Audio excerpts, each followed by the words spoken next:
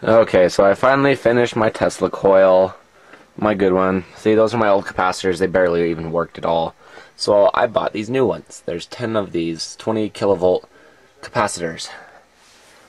And then, so yeah, that's what's powering it basically at this point. But well, actually, that's what's powering it, but those are providing the extra power to run it. And this is my spark gap right here. Yeah, it's not the prettiest looking spark gap. And then that's the primary. This is the secondary. And this little wire goes in here, which comes up here because it's the ground wire. If I don't do this, it short circuits over my coil because it's eating away the insulation. And that's my top round thingy. So I'm going to turn it on here really quick to show you what it does.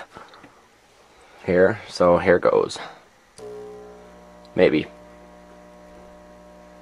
Takes a second sometimes. Hold on, my spark gap's too far apart. I gotta scoot closer. Here it goes. There we go.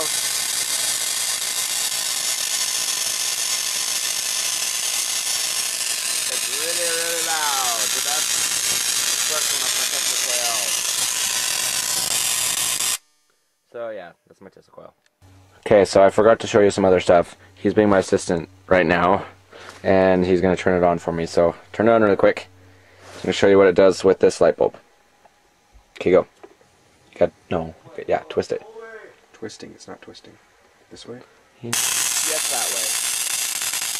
Yeah, I'm going to stick this right out. See? It's not even touching it. Ooh, it lights up pretty far away now. But if we get close enough, it should. There we go. We're getting some sparks now. Ooh, there we go. Uh-oh, it's arcing through my thingy. Yeah, it's arcing through the plastic right there to my primary, which is not a good thing. So I guess I'm going to have to stop. But yeah, that's what it does. And I've got to fix that. So yeah.